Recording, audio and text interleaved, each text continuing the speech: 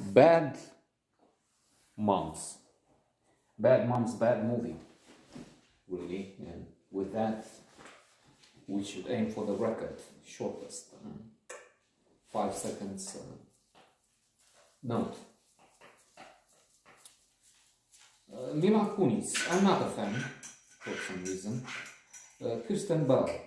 Well, here I've seen quite a few good performances. The last one was, what was the name? The Coupons Queens. I forgot the name. In which Kristen Bell's character had a friend, and they realized that they can play the coupons, which are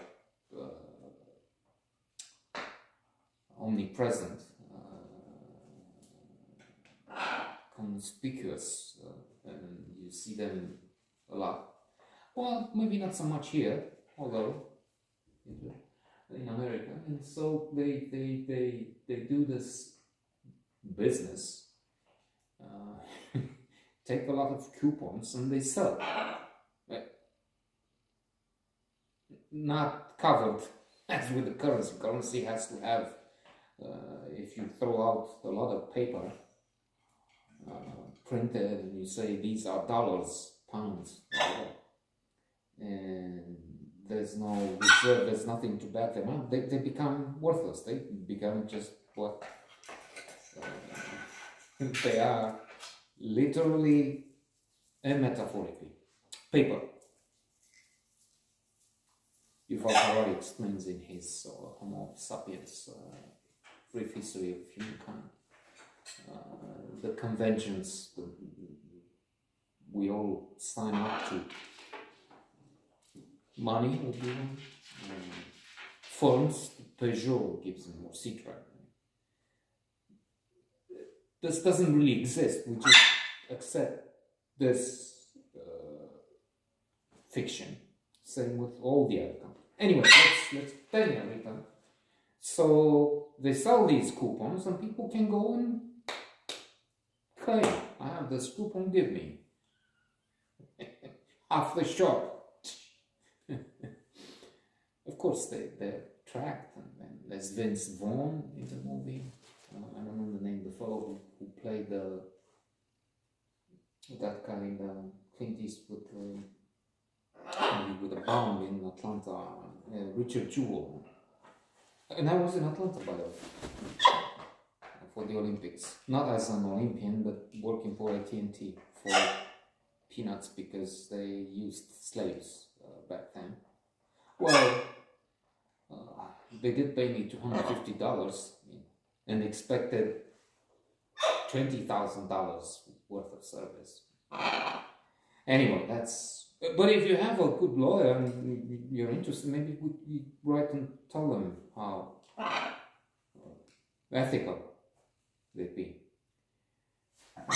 So to try and return to what Bad Moms. No, not. Let me just say a scene. I mean, one that is for somebody amusing, and it was excessive, obnoxious, in fact. So they go wild in a shop, and there are these faces, which again maybe for some are funny, but let's rock this boat, or something. I don't remember the lines, obviously. They're not something. And then they start pouring liquids all over the place, and mixing,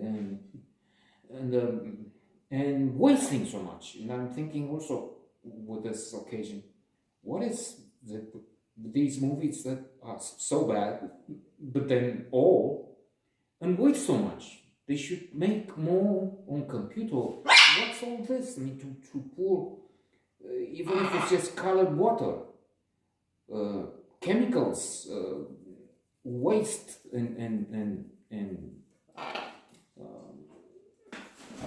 unfriendliness towards the environment have been involved in this, because to imagine so many cuts, let's do the scene again and let's waste, and and with cars and with trucks and shooting the scene again and again, and I don't know. And well, I would say, yeah, but it's a work of art and it's worth doing it, and then it's the end result justifies it.